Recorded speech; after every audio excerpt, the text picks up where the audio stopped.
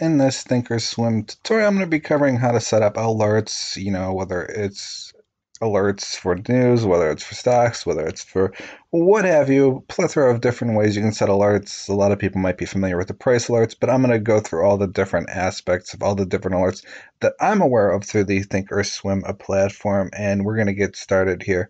Pretty straightforward. If you're not familiar, you simply right-click on the chart here, you click Create Alert.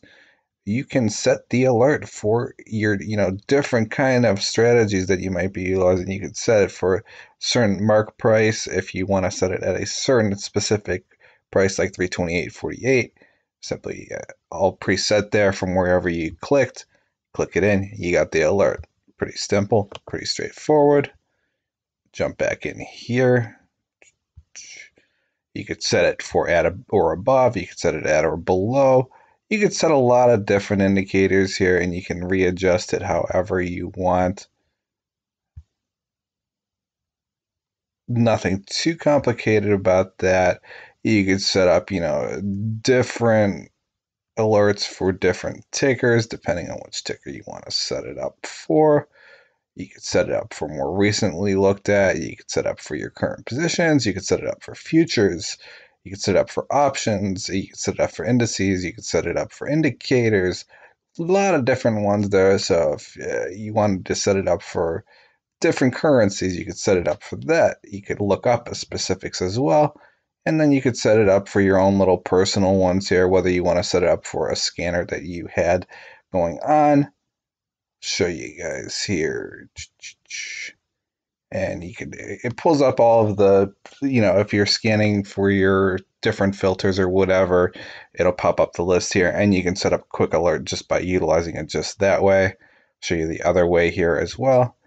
And you can set it up by news and other things too. And I'll go into the news aspect here next. Pretty straightforward. It's like a little three-dot menu here you click into. You click Create Alert on News.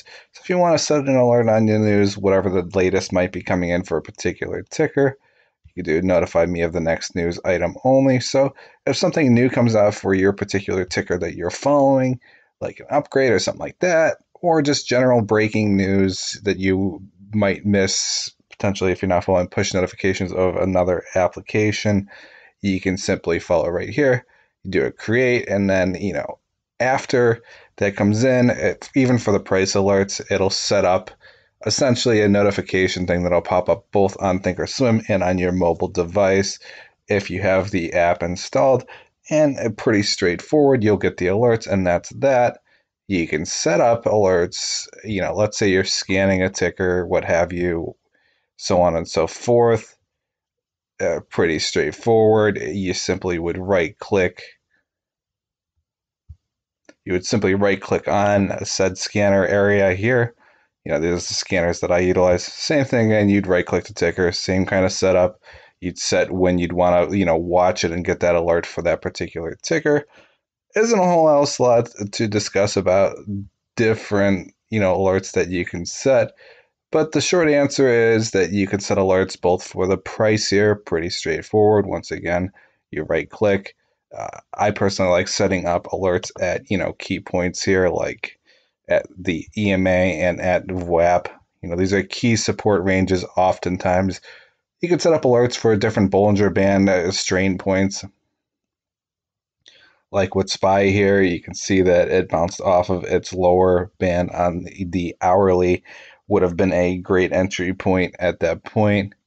Just just different ways to utilize this. Even with Itchy Cloud here, you could have said, well, I want to set up an alert once it enters into that Itchy Cloud range.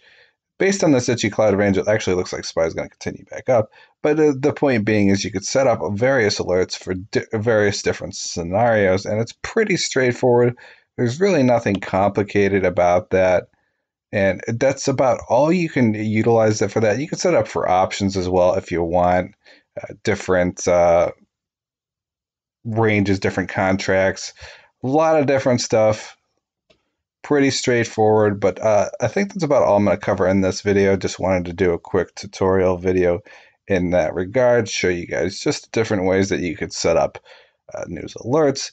And now keep in mind these news alerts will essentially be for, make a little bit of noise to show up on Thinkorswim here on the desktop version, and it'll show up on the mobile version as well, because you'll get that little blinking alert and it'll say, hey, it hit your price point. If it never does, that alert never goes away until it hits that point. I believe, let me double check on that.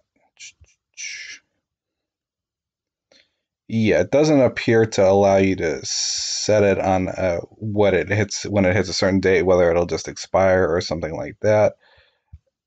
But the short answer is pretty straightforward. You set the alert. That's pretty much it. Let me see. Oh, it does have an expiration. My mistake. I don't really set the alerts beyond that other than for day trading.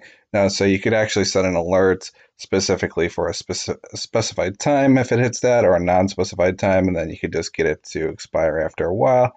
You could set it for, create a silent alert or a regular alert, or no alert, just that if you're actively watching Thinkorswim, you'll just see it trigger, and that's pretty straightforward. And then different reminders, remind me X number of days ahead of time of this alert's expiration, 1, 2, 3, 4, 5, 7, so on. And then basically, so you could set it at a certain point to follow it, and then so if you wanted to do a 9 to 5 and you're doing day trading, and if it never reaches your price point, it'll never alert you, so you never really have to watch that ticker. Pretty nice feature. I was sort of aware of that. I didn't know the extent of how well it went in. Obviously, you could zoom in closer and closer and closer. You could zoom out, out, out, out, out. You can set alerts for whatever purpose at whatever time frame that you'd want, and you can capitalize on those particular ranges. If you guys would like to see any other videos in regards to different alerts about Thinkorswim, or if you want a different guide or tutorial, what have you, so on and so forth, I can cover different ranges of different things through the Thinkorswim platform. And, whether it's about charting or something else, I have some other videos on the channel, so make sure to check them out. I have a full video tutorial coming up here. Maybe when you're watching this video, maybe not. I don't know when that'll be out, but we'll see how that progresses into the future. Thanks for listening in, guys, and you have a wonderful day.